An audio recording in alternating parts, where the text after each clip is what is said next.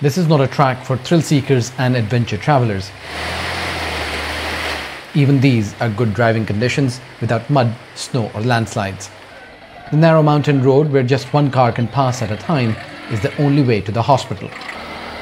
Loaded on vehicles capable for the journey, most of those needing medical help don't have the luxury of ambulances in rural Afghanistan.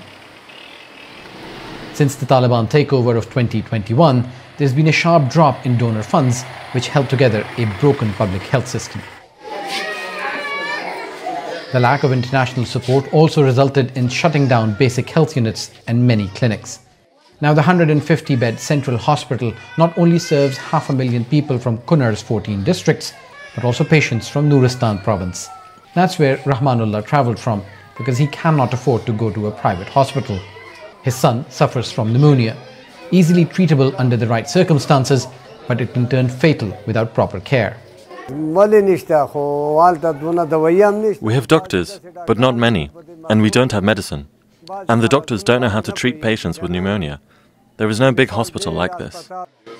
The current government, which calls itself the Islamic Emirate, placed multiple bans on women and have also scared away many healthcare professionals.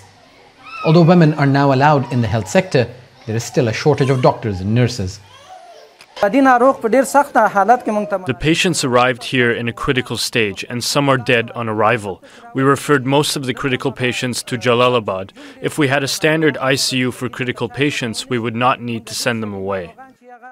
An unforgiving terrain and unpaved roads like this mean people have to travel hours to get medical help.